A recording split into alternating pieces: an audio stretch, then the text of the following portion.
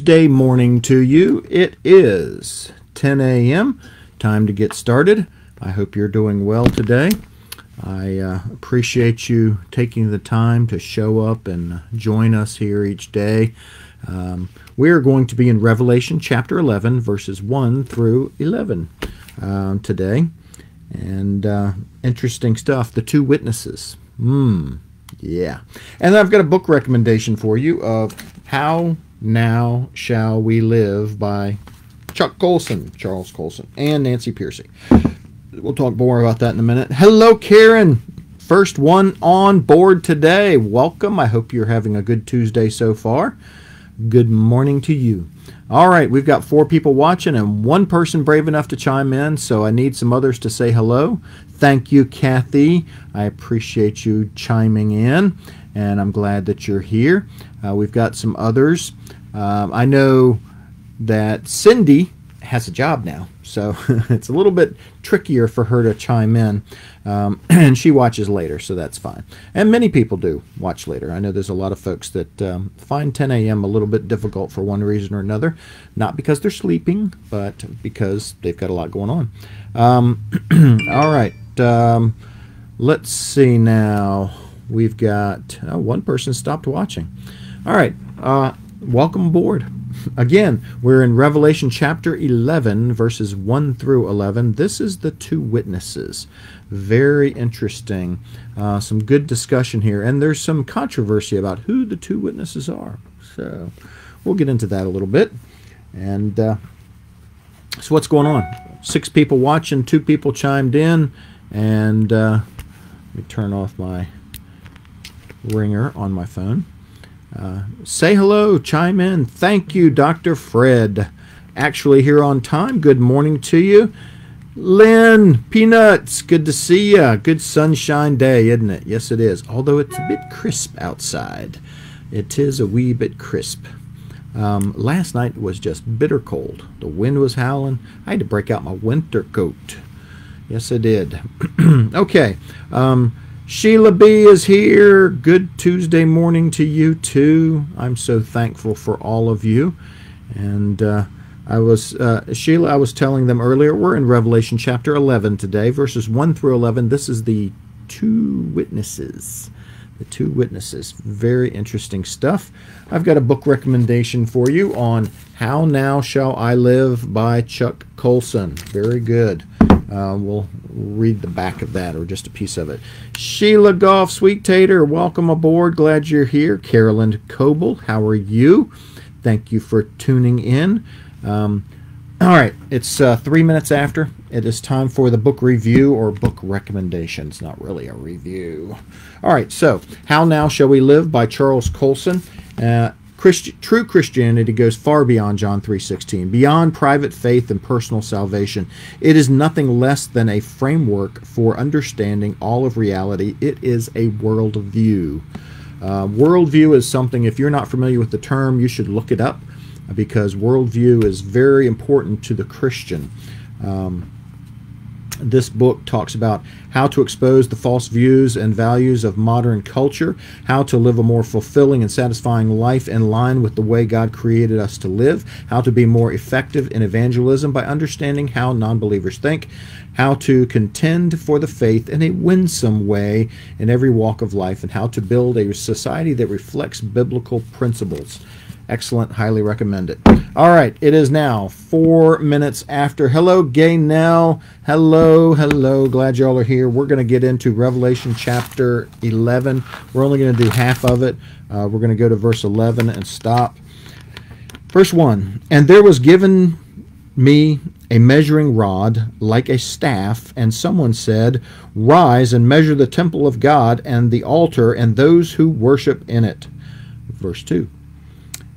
And leave out the court which is outside the temple, and do not measure it, for it has been given to the nations, and they will tread underfoot the holy city for 42 months. Verse 3. And I will grant authority to my 2 witnesses, and they will prophesy for 1260 days, clothed in sackcloth. 4. These are the 2 olive trees and the 2 lampstands that stand before the Lord of the earth. And if anyone desires to harm them, fire proceeds out of their mouth and devours their enemies. And if anyone would desire to harm them in this manner, he must be killed.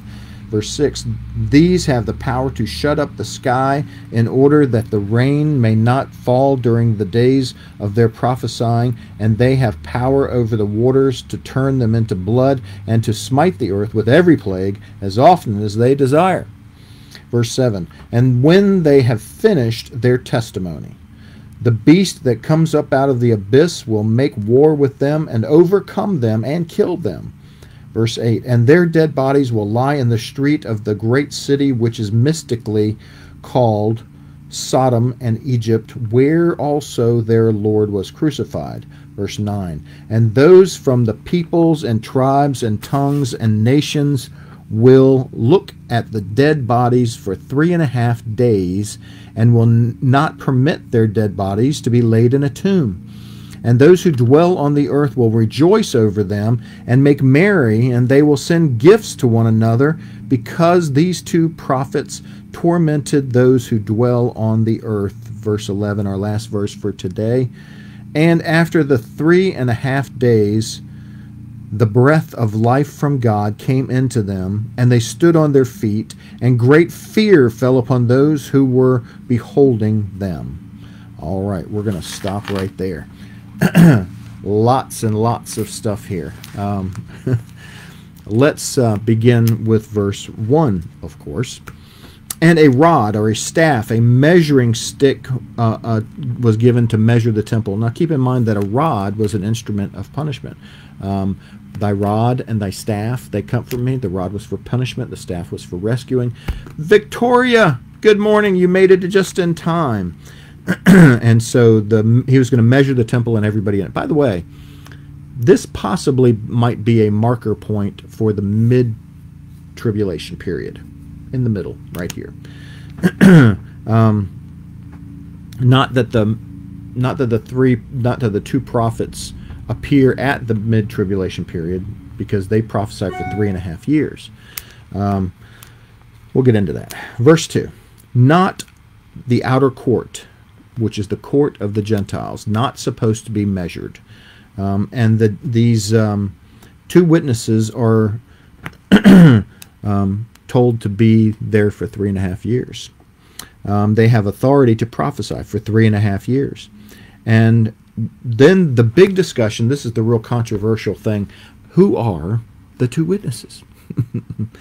So there's 3 people in Scripture that are said to be the 2 prophets, the 2 witnesses. One is Elijah, and that one's easy because Scripture plainly says in Malachi chapter 4, verses 5 and 6, that Elijah's one of them. So that's a given. Then some say Enoch, because Elijah never saw death, and Enoch never saw death. And so if you use Hebrews 9:27 as your proof text, that it is appointed to each man once to die, and then the judgment. Hello, Shirley. Welcome aboard. Miss Polly, good morning to you. However, that may not be the case for the 2 witnesses. Moses is the other person. So there's Enoch, Moses, and Elijah. Moses, because all of the miracles that are performed by these 2 witnesses are the miracles that Elijah and Moses had control over, that they did. They're familiar with them. They did them. Enoch, not so much. All right, so these, in verse 4, these are called the 2 olive trees and the 2 lampstands. Well, olive trees speaks to Judaism, and lampstand speaks to lighting the way witnesses. So that's also quite interesting. Verse 5 says, and if anyone desires to harm them, fire proceeds out of their mouths and devours their enemies. Very interesting. Jeremiah 5:14. Let's see if I can find that. Jeremiah 5, verse 14. Therefore, thus says the Lord, the God of hosts, because you have spoken this word, behold, I am making my mouth, behold, I am making my words in your mouth fire, making the words in my mouth and your mouth fire. And this people would, and it will consume them. So this is like prophetic for the two witnesses. And then if we were to go to Zechariah chapter 4,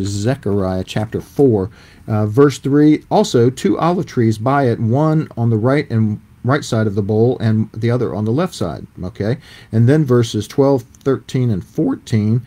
And I saw for the second time, and said to him, what are the 2 olive branches which are beside the 2 golden pipes, which empty the golden oil from themselves? And then verse 14, these are the 2 anointed ones who are standing by the Lord of the whole earth. So more prophetic word towards chapter 11, verse 5. The 2 witnesses, fire comes out of their mouths. All right, verse 6, power is given to them for 3.5 years, which is half of the tribulation period. Power is given to them to stop the rain, to turn water into blood, and then it says, and to every plague that they choose to use. So if they are given power for 3.5 years, and then we find out later on that they're going to die, and the tribulation continues, well, then they're witnessing for the first 3.5 years. Let's continue. Verse 7, the Antichrist will kill them when they are done witnessing, not until they're done. He will overwhelm them, overpower them, and kill them. Verse 9, all of the world, every tongue, every tribe, every nation watches them, and watches them lay in the streets, which, you know, it's kind of gross because their bodies turn black and they're bloated for 3.5 days. And it says in verse 10 that there's parties because they're dead, because, you know, they had stopped the rain, they had turned the water into blood, they had all these plagues that they brought on the earth as they witnessed about Christ. Well, the heathen world who rejects God is having parties, and they're giving each other gifts like it's Christmas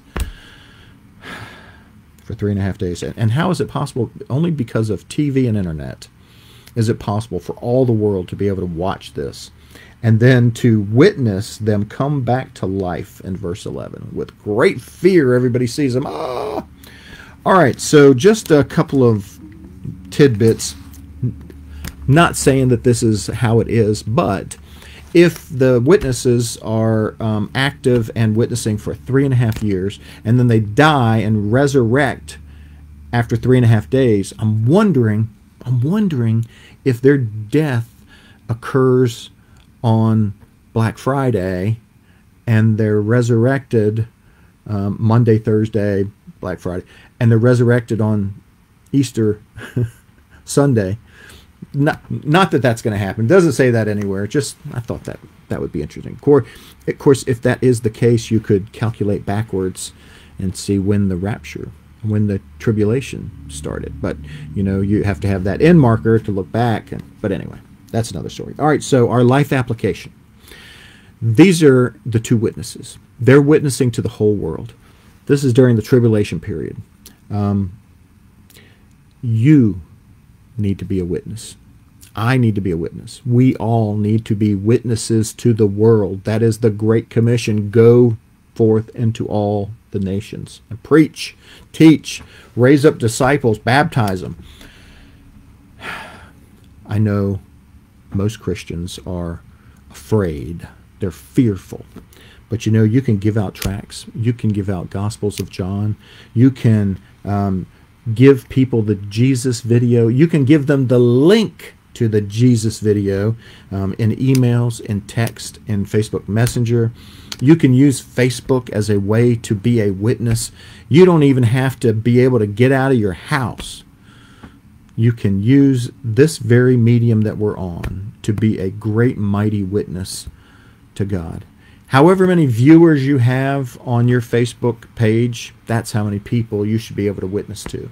However many emails you have access to, that's how many people you should be able to witness to. Whomever you have a home address to, you can mail them a Gospel of John. You want to know how to get Gospels of John and get them free in many instances? Go to the Bible Testament League, what is the Research Gospels of John, and there is a ministry which gives out New Testaments. I have liked it on my Facebook page many times, and so I'll try and find it and post it again real soon. But you can get all kinds of glossy, beautiful covers. There's some for Christmas with candy canes on them. All right, enough about that. Thank you for watching.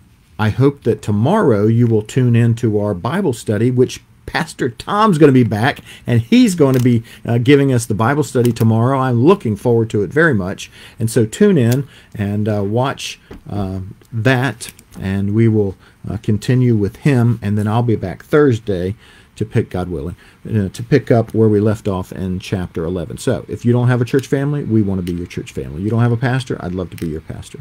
Let's pray. Father, I thank you so much for all my brothers and sisters in Christ. I pray you will bless them, that you will guide them, that you will give them boldness to witness to people, to tell people about Jesus. And we thank you. We give you all the glory in Jesus' precious and holy name. And all God's people said, amen, amen, and amen. Thank you so much. Bye-bye.